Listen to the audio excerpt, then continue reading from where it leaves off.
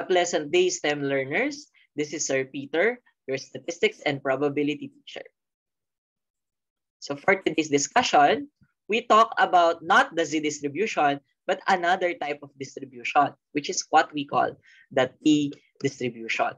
So at the end of this video lesson, you should be able to compute the interval estimate of the population mean this time, when the population standard deviation is unknown. So we do not have a sigma. So the T confidence coefficient depends on the sample size and the confidence level. So instead of using 1.96, 1.65, and 2.58 respectively as confidence coefficient, we will use another type of distribution, and that is not the Z distribution. But instead, we use the T table in determining the confidence coefficient. So let's say this one, for example. So if your N is 26, then we consider the degrees of freedom, which is N minus 1, as our basis in getting the value of the confidence coefficient. So step 1, let us compute for the degrees of freedom. So that is 26 minus 1, so that is 25. Then locate the degrees of freedom, which is equal to 25 on the left side of the T table. Look at that red mark. Next, locate the 90% confidence level on the bottom of the T table. Look at the red mark. And then find the intersection. So the intersection of step 2 and 3 is 1.708. So therefore, our T confidence coefficient is 1.708. Let's have another example. We have N equals 14. The confidence level is 99%. So step 1, we compute for the degrees of freedom. So that is 14 minus 1. That is 13.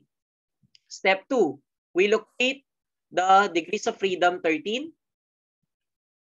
And then step 3, we locate the confidence level of 99% at the bottom of the T table. So we have 99%. Then find the intersection of step 2 and 3. So we have 3.012. So that is just a very easy skill. Now we are now ready to compute a problem involving a T distribution. So the mean score of a random sample of 17 students who took a special test is 83. If the sample standard deviation of the scores is 4, find the interval estimate of the population mean adopting a confidence level of 90%. Notice that in this given problem, our sample size is very small because it is less than 30.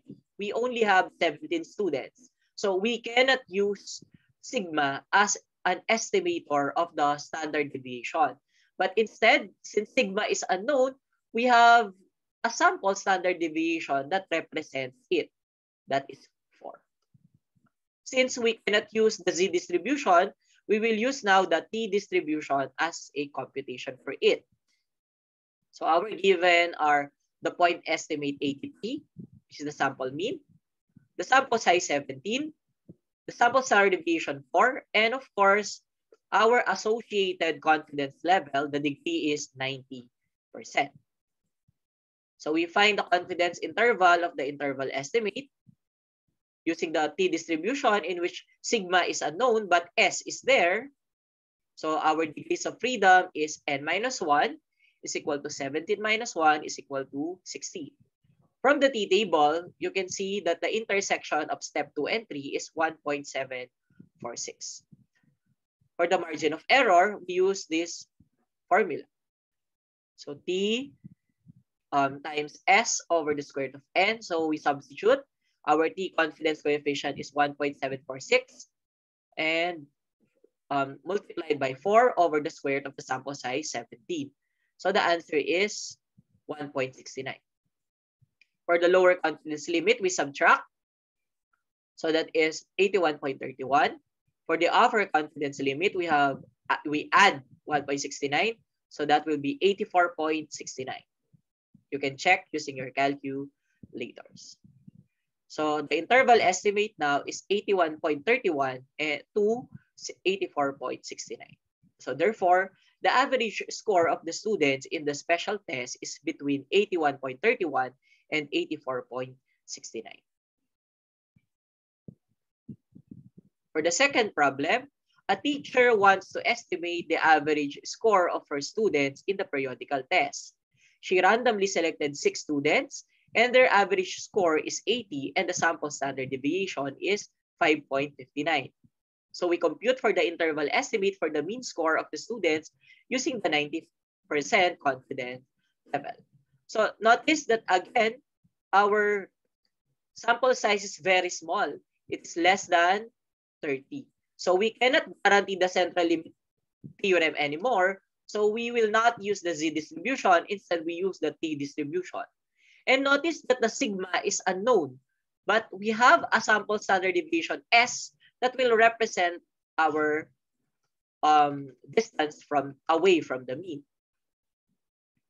So for the given, we have the point estimate 80. Our sample size is 6. Our S is 5.59.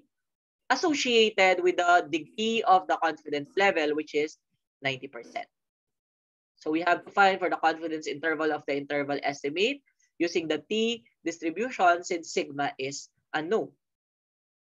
Substituting the values for the degrees of freedom, we have 6 minus 1. So that is 5. Looking at the table, so we get the intersection of 5 and the 90%. So the value is 2.015 from the t-table. For the margin of error, we substitute the t-confidence coefficient 2.015 multiplied by 5.59, which is the sample standard deviation, over the square root of the sample size, 6. The answer is 4.6.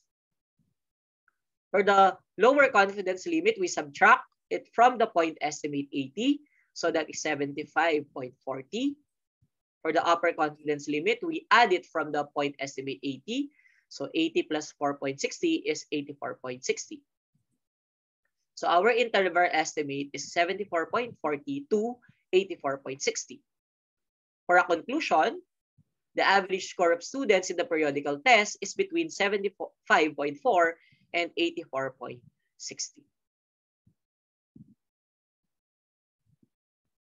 So that ends our discussion for the t distribution.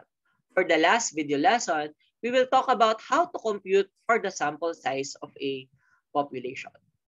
So again, this is Sir Peter, your statistics and probability teacher.